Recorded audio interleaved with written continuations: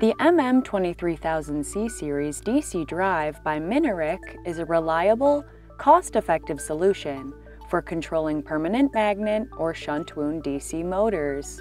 The drive uses SCRs to provide full-wave rectification of the AC line input, providing excellent variable speed control on 90 or 180 VDC brush-type motors from an 1/8 to 2 horsepower.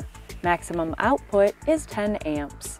Available in both chassis type and fully enclosed versions, MM23000C drives have a small footprint that can integrate into most panels. For harsh environments, the enclosed models carry a NEMA 4X rating.